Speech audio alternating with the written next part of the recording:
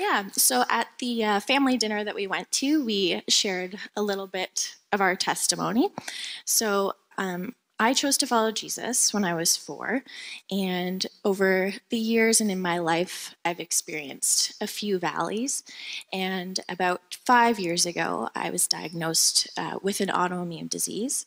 I was experiencing a lot of pain and some really terrible neurological symptoms. And I received prayer from a lot of people and from Disciple City, and God healed me of that.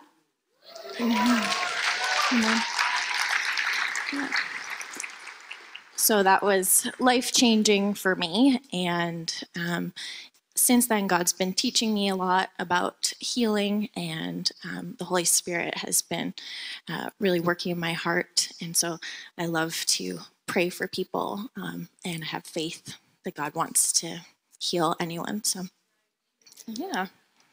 And so through that, I've learned that everyone has trials and everyone has pain in their life. All of our testimonies are a little bit different, but in each of our stories, God shows his faithfulness to us. So we've been at Selwyn now for about 1.5 years, and we've just been so blessed by this church. And I think Pastor Brian touched on all of the things that really stood out to us when we first started coming to this church, but there were just a few things that I wanted to touch on. I think right away we noticed how outward focused this church is. So focused on missions and outreach and giving, and so that really touched us. And then also, Pastor Brian's not afraid to talk about difficult topics like he already talked about this morning. And that's not always the case. And so we were really impressed by that, and the Holy Spirit really spoke to us through that. And then finally, we were just blown away that this church has Israel Month. It's something that's so close and dear to my heart.